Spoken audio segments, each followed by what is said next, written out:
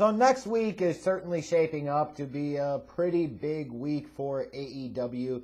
This big grand slam of AEW. 4 hours of jam-packed chat between Wednesday night's Dynamite show and then the taped version that's going to air Friday night for Rampage. 2 hours of Rampage next Friday. Let's not make a habit or pattern out of this. I understand it. And I look at the show this week and it's kind of felt a little bit like they're just looking forward to next week, which I admittedly, I kind of understand.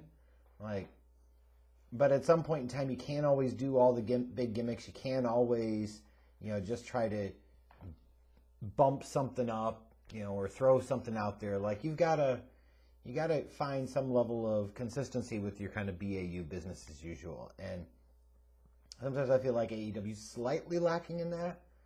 Like this Rampage was mid, let's be clear. Certainly better than the SmackDown I watched on Friday night, that's for sure. But it was mid, not much more than that.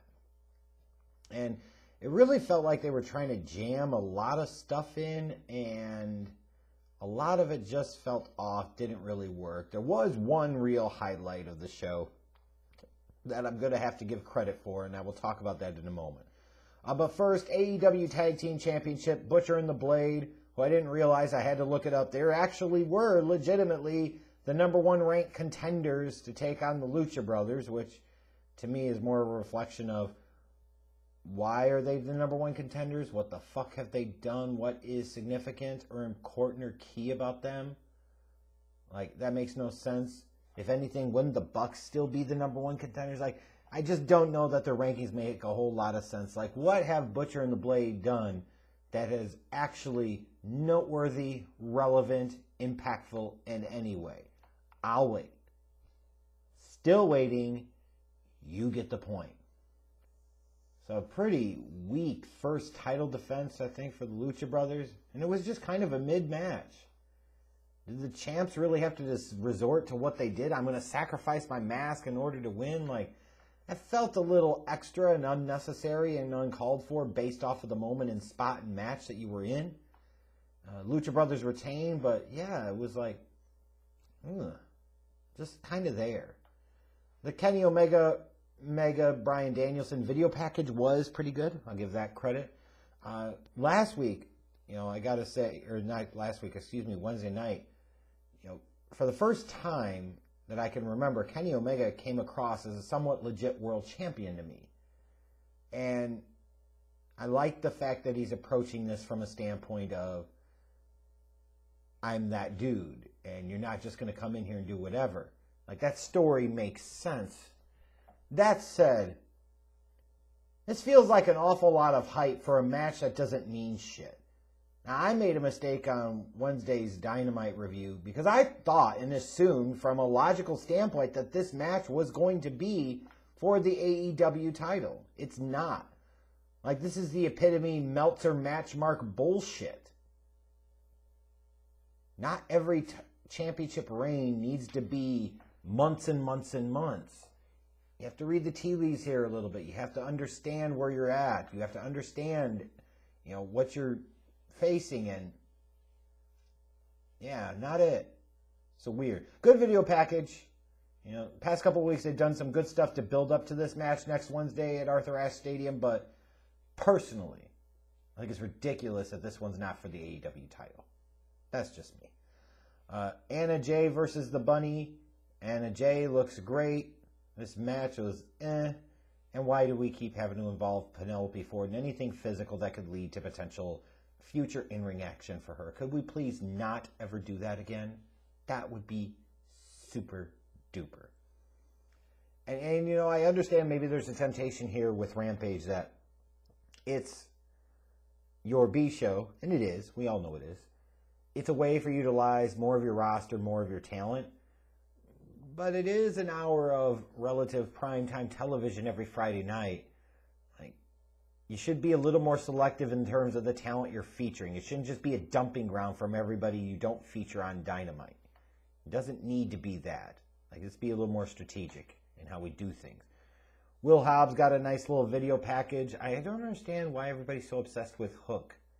Like, what's a big deal? Somebody's going to have to fill in the old man in the comments, if you will. But made Will Hobbs seem like a legit threat to CM Punk next Friday. Hyped up that match well. It's got me hooked for that one.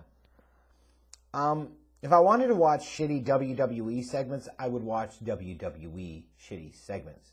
What I don't need are those shitty WWE segments on AEW. And that is the only way to say anything about this Matt Hardy segment where, oh my God, it's an Orange Cassidy lookalike. Of course, it's some fat neck beard that you pull in and then you start cutting his hair and shaving some of his head. You clip the ponytail, Michael Hayes style.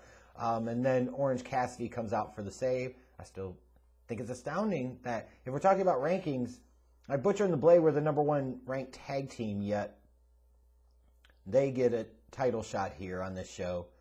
For some reason, for some ungodly known reason, Orange Cassidy is technically #1 in the rankings, but he's sitting there fucking feuding with Matt Hardy, talking about some hair versus hair type of bullshit. Yeah. No. Just no. This is bad, and everybody knows it. Now, the good thing I will say about a show like Rampage is the fact that it is only an hour, unlike next week's, which is going to be 2, but that's match heavier. Like, I get that. At least it's only an hour.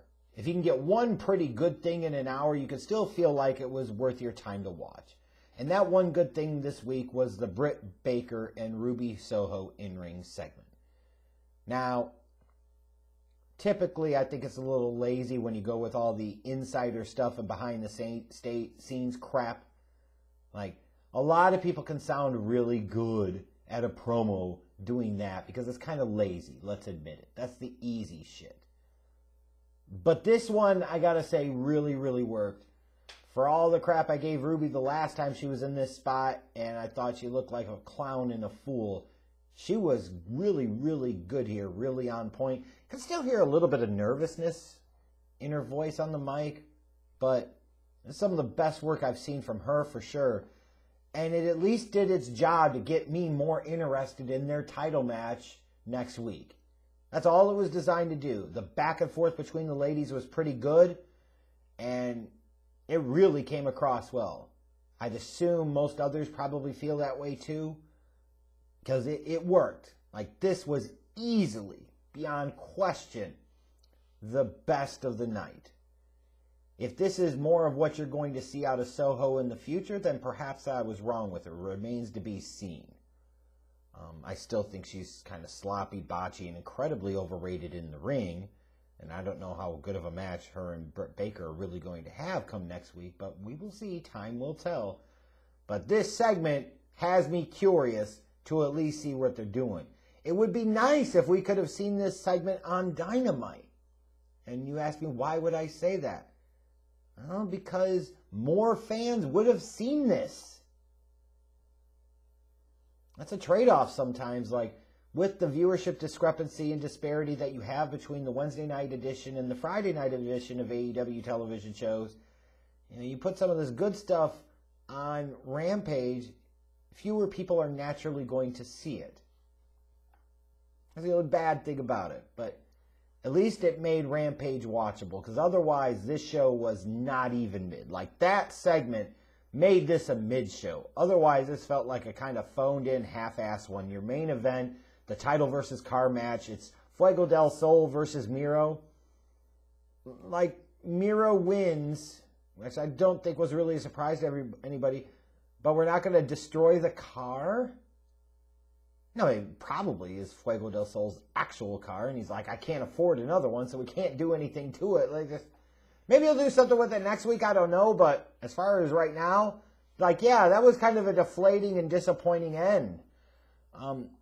The big moment, of course, at the very, very end is Sammy Guevara coming out to help his friend and make the save, kind of teasing a run at the TNT title and taking on Miro, and the crowd was kind of interested in that. But why was Miro scared of Sammy Guevara? Like, that didn't really work for me.